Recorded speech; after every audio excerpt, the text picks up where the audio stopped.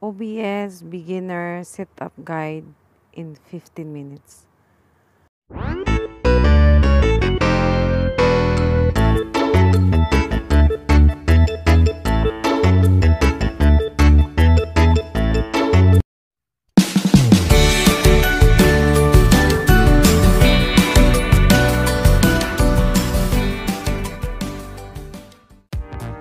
Magandang araw po sa inyong lahat.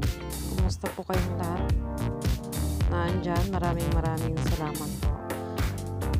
May nag-request po kasi sa akin ng OBS tutorial paano po magla-live stream or magsa-silent live streaming.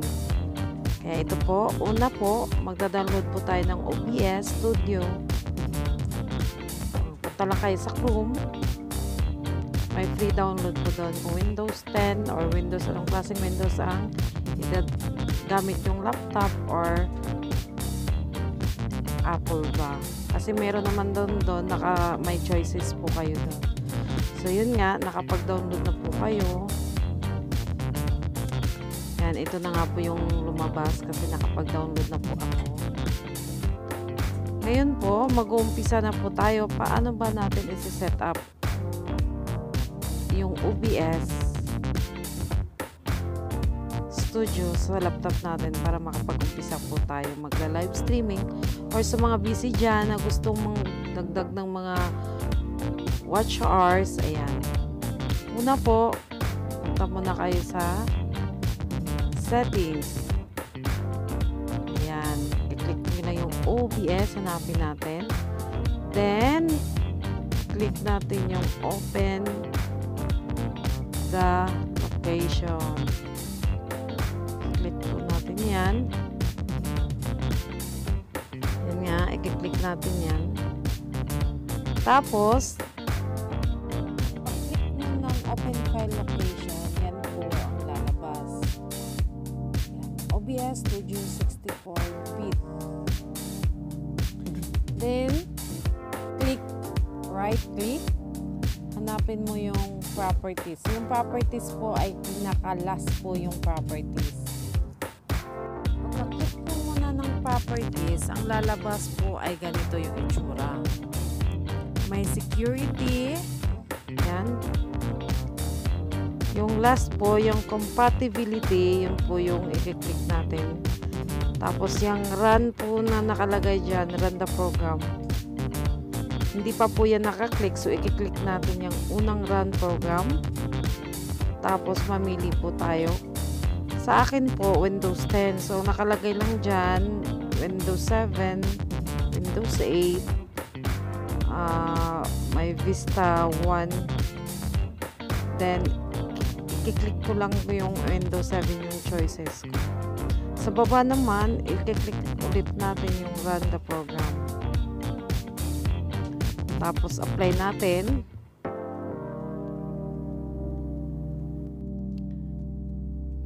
Then, click OK. Ayan. Ngayon, pagkatapos natin gawin yun, i-close natin yan, i-X natin, refresh,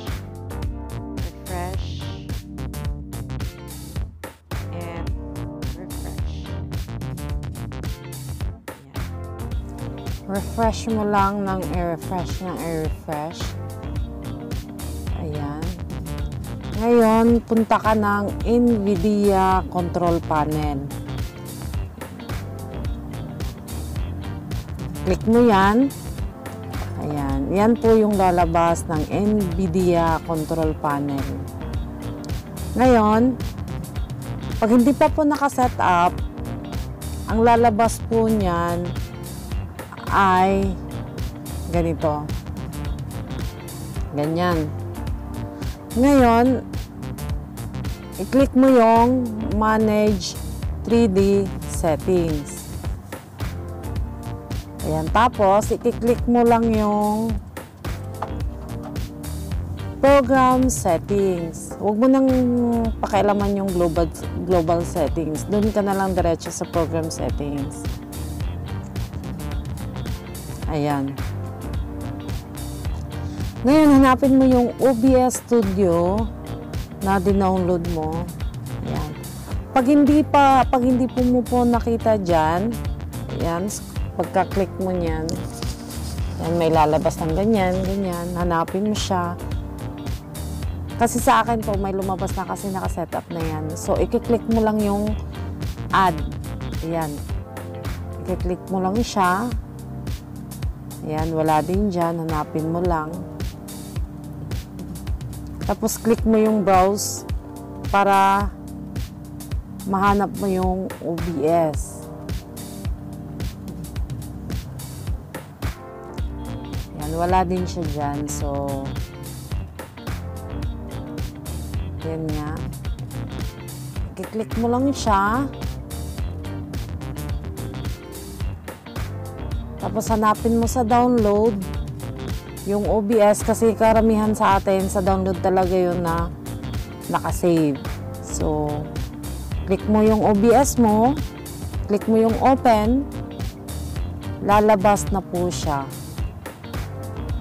Pagkalabas yan, click mo lang apply.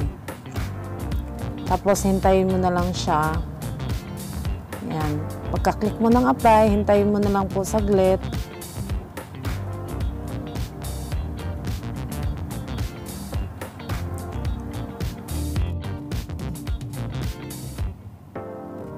Ngayon, punta ka sa number 2. Select the preferred graphics processor for this program. Yung use global setting auto select integrated. Then, pangalawa, high performance NVIDIA processor. I-click natin yung integrated graphics. Kasi yung high performance pang gaming po yan. Kaya ang i-click natin, integrated graphics. Tapos, pagkatapos mong i-click yung integrated, pero kung gusto mong mag-live gaming, high performance po, ulitin nyo lang po. Tapos, i-click nyo yung high performance NVIDIA processor. So, i-click na natin yung integrated graphics. Yung pinakababa. Tapos, click natin yung apply pagkatapos mong i-click yung integrated graphics.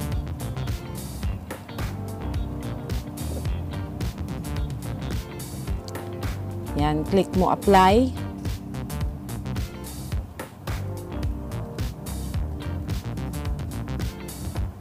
Hintayin na lang natin. Tapos pag okay na siya, pwede mo na siyang i-close. Okay.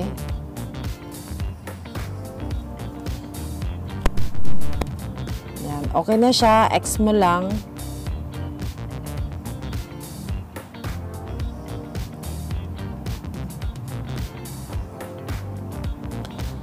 Ngayon, refresh mo lang siya. Refresh.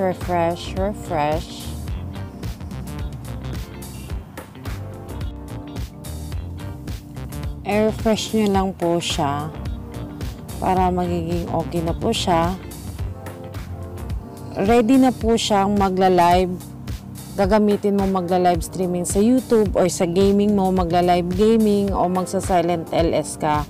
Kung magsa-silent LS po kayo, make it sure na yung video nyo, hindi kayo makaka-copyright. Hanapin nyo lang free download videos. Yan po.